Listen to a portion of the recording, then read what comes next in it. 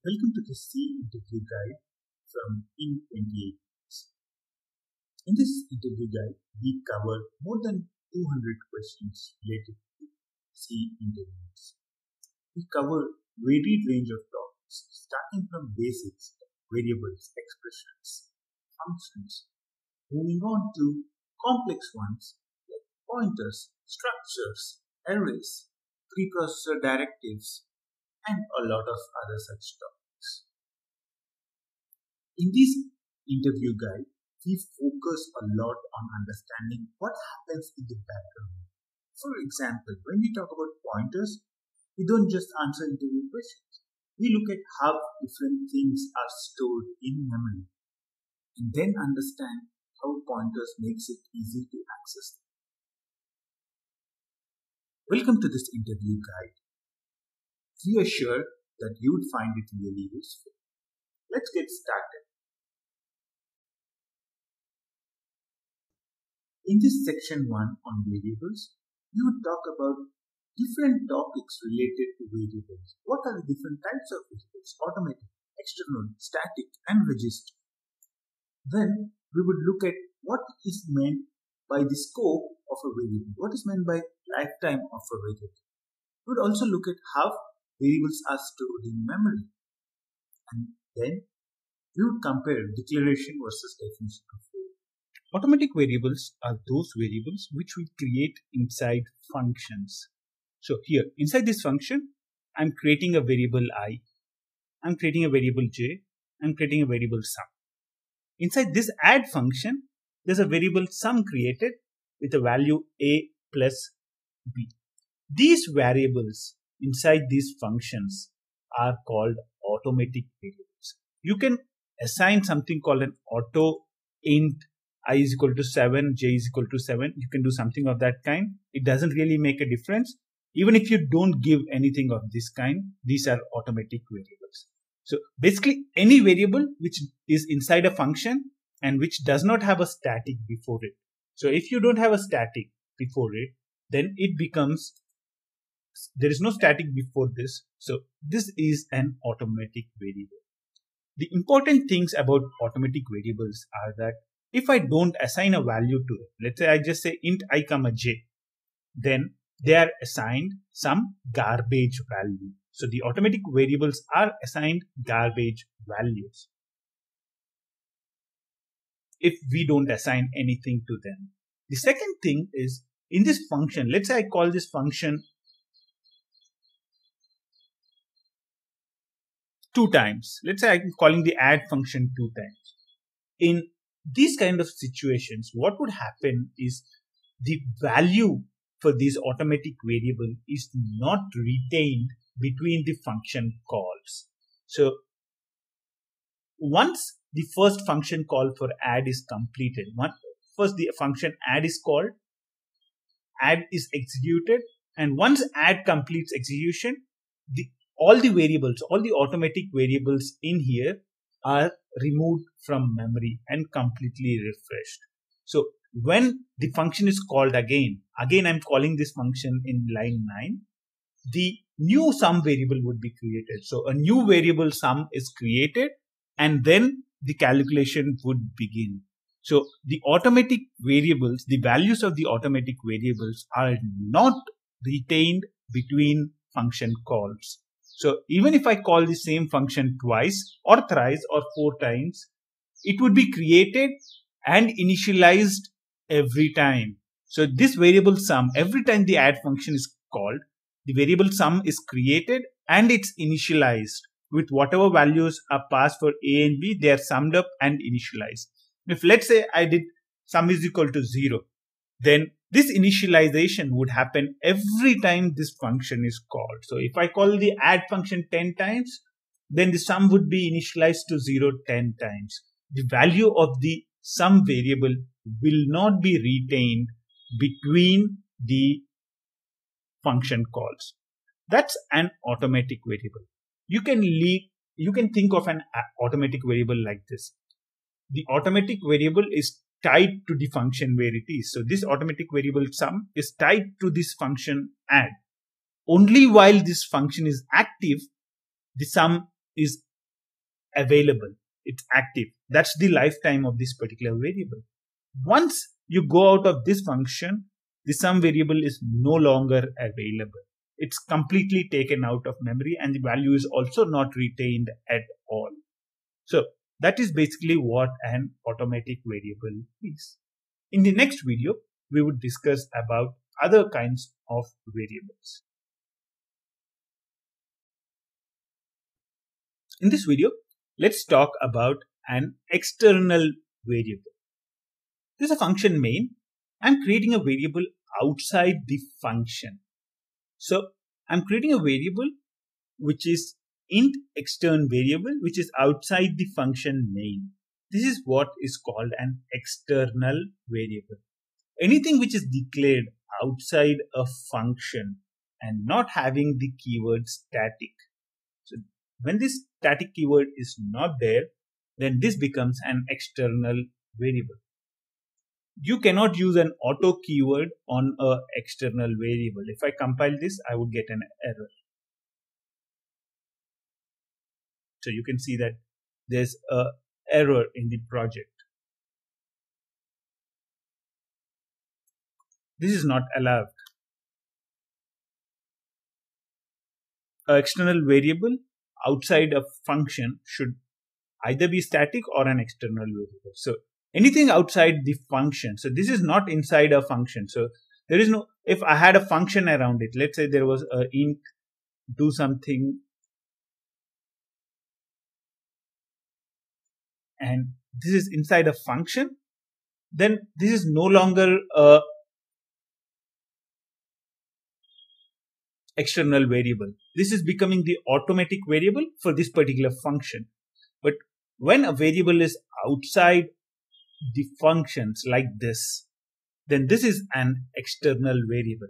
The important thing about external variable is that the external variable is available in all the functions after it. So if let's say I want to use main and I want in main, I want to use this value of the external variable. I can do that. External variable is equal to 10. This is allowed. Let's say there's another function in here. Let's say there's another function called dummy. I don't care what the name of this is. Let's say there's another function called dummy. Even in this function, I would be able to use the external variable. So if you see, this program would compile and run without a problem because the external variable is available for all the functions inside that particular thing and also in other C classes. So if there was another C class where I want to make use of this external variable, you need to do a little bit of thing called a declaration. But once you do that declaration, then it's allowed to use that particular thing. There's one other tricky part about an external variable that we'll discuss right now. So if let's say the external variable was not declared here, but it was defined here.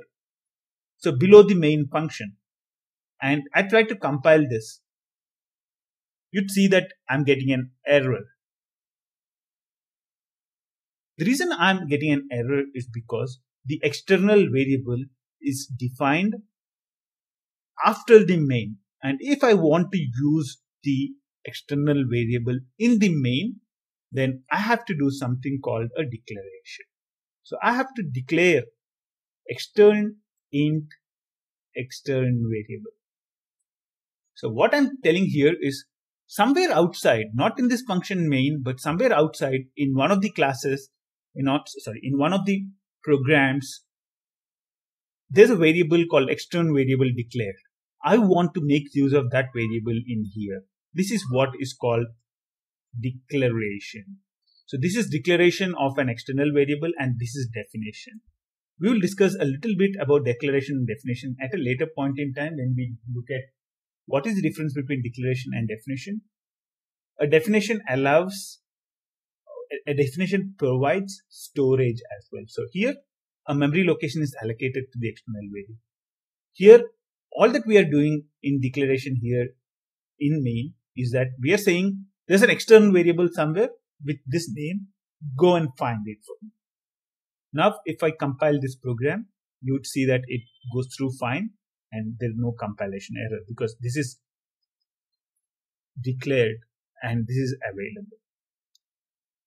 So let's say there's a hello world C project.c here. In this, we are having an extern variable. So we have an external variable with the name extern variable. And I would want to create a new C file, let's say dummy.c, where I want to use this variable. The way you would do that is by saying this. So before using this variable, you need to declare it saying extern int extern variable and make sure that you include the C file in there, and then you'd be able to use it. So those are the things about external variables. So the most important thing about an external variable is once you have defined an external variable, after that it's available for everything in that particular file. So all the functions after that would have it. But if any function which is in another file or which is before this definition wants to use the external variable, then you have to declare it by using extern int extern variable. Most important thing about an external variable is even though it makes it easy, because I don't need to pass the external variable to this function because it's already available, this function is able to access it. So it avoids passing values as parameters or arguments. But it's not a good practice because if there are a lot of external variables in a program, it becomes very, very difficult to understand. So the recommendation is to avoid external variables as much as possible. So there you go. That's basically what external variables are.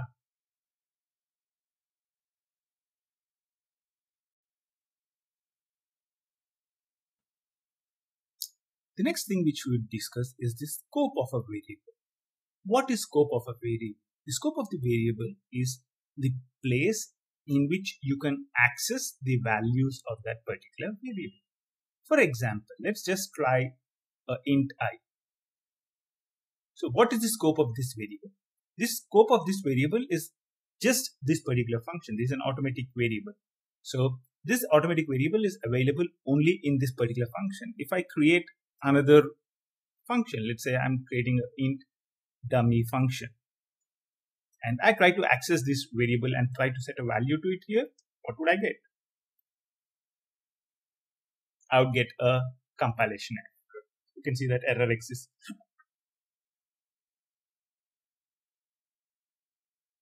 In this project.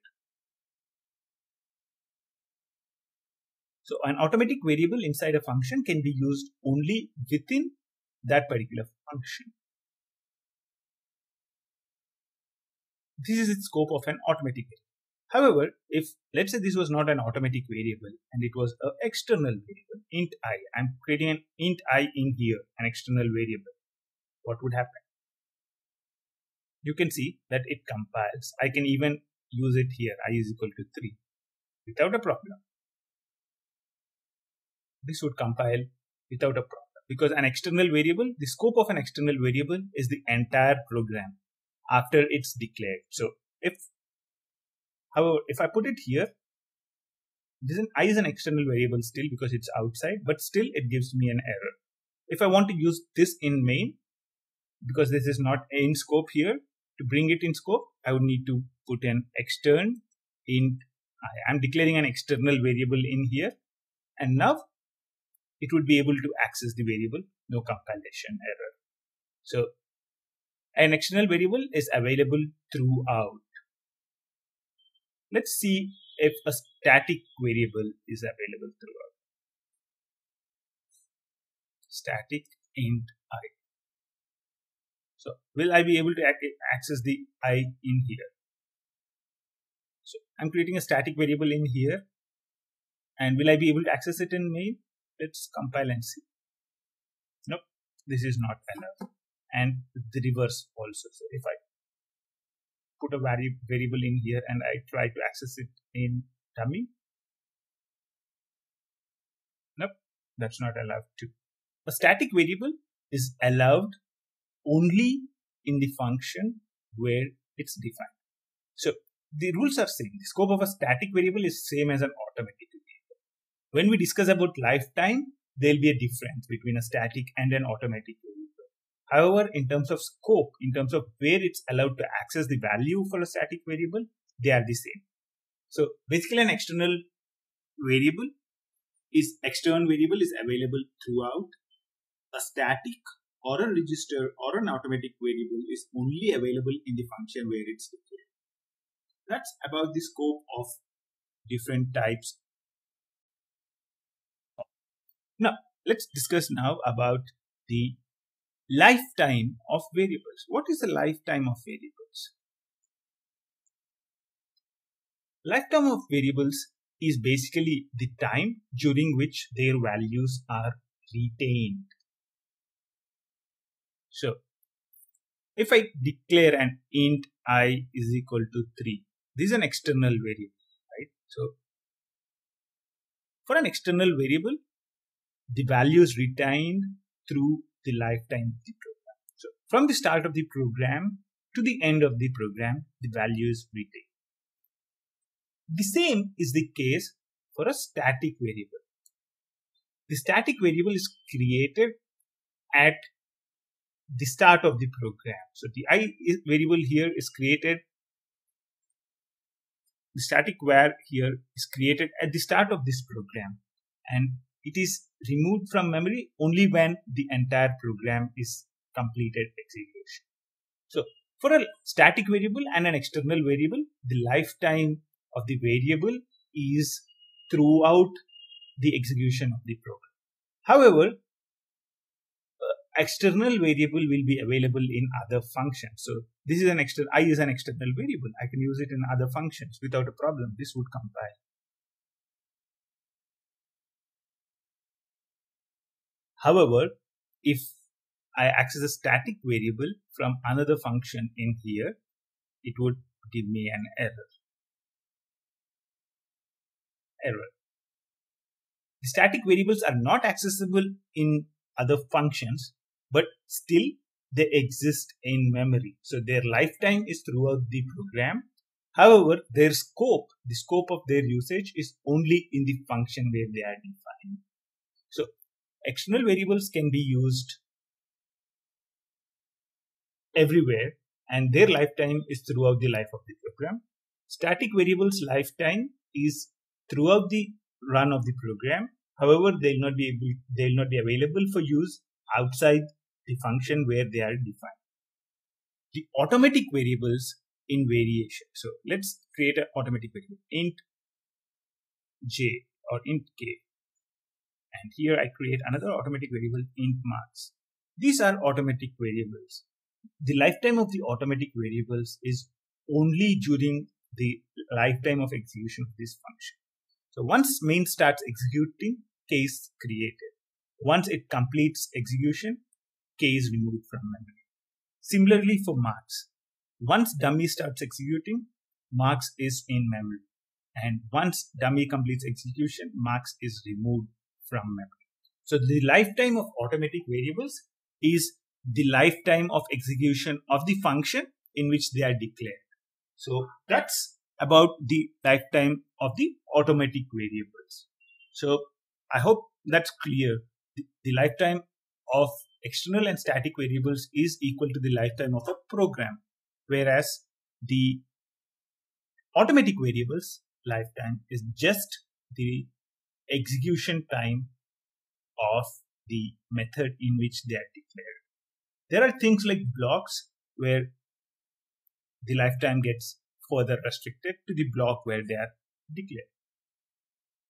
Thanks for watching this video. Until next video, bye-bye.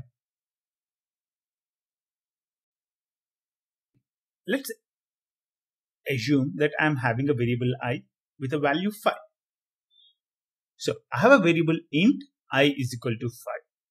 The computer memory is nothing but a set of locations which can store values. Here I'm assuming that the size of an integer is 2 bytes. So similarly, I'm showing memory locations of 2 bytes each. So we have a memory location of address 6000, 6002, then 6004, probably a lot of memory locations like this. So in the memory of any computer, you would have memory locations which would have a name assigned to them. So here the address of this memory locations is 6000. the address of this one is 6002. So at some other point, there might be something with an address 7000, 7002, 7004, and so on. So this is how the values are stored in memory. By default, when you start up a computer, before we start running the program, everything would have a garbage value. Some value would be there. It's unrelated to the program at all. So there is some garbage value in each of these locations. So what happens when I do int I is equal to 5? The first thing which is done is a particular memory location is assigned to this variable I. So let's assume that this 6000 is assigned to I. So this 6000 is assigned to I. And what is the value I'm putting in I? I is equal to 5. So earlier there would be a garbage value, but now because I assigned a value 5, this becomes 5. So when I say int I is equal to 5, I is assigned some memory location. So some memory location, let's assume it's 6000, it can be 7000 or anything as well. In that particular memory location, what value is stored? The value which is stored is 5. So basically I here refers to the memory location 6000. And when I refer to this I, whatever values in present in here will be returned back. So let's say instead of I is equal to 5, I did I is equal to 78. So what would have happened is in this memory location, the value which would have been stored would have been 78. So this is basically how things are stored in memory. Let's say in addition to int I is equal to 78, I am declaring another variable j is equal to 25. What would happen? What would have happened here is that j would have been assigned some other location, let's say 7000. J is assigned 7000 and the value there would be made to be 25. So this is how values are stored in memory. This is how simple variables are stored in memory. Next question we'll look at is what is the difference between a declaration and the definition of a variable? As we all know, a C variable has to be declared before it's used. What is the difference between a declaration and a definition? A typical automatic variable like I, int I is equal to 5. This is both a declaration and definition. How is it so? Typically, a declaration is something where we tell what is the name of a variable, what is the type of the variable, but we don't allocate any storage to it. So we don't allocate any memory to it. But a definition is one where we really allocate memory for a variable.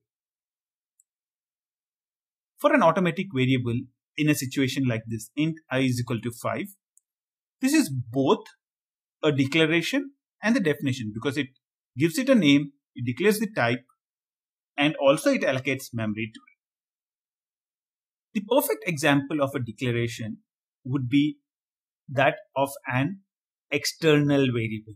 In this function main, I'm declaring extern int extern variable. What this line is doing is there is some external variable declared somewhere. This might be in this file or some other file. There is some variable somewhere. Go and get it. This is what is real good example of a declaration because here we don't really assign any memory to it. So here we are not creating the memory for external variable at all. All that we are doing is declaring it. So we are saying this is the declaration. So this is the variable. It's present in memory. It's declared in some other program. It's defined in some other program. Storage is already allocated to it. Go and get it. That's basically the best example for a declaration. The other good example for a declaration is the declaration of a structure. Here, in this particular example, struct point, int x, int y.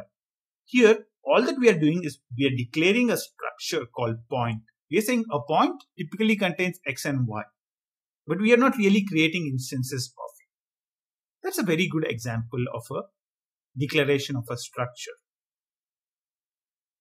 And here we are creating an instance of this particular structure. So this is the definition of P1. So here we are defining a variable.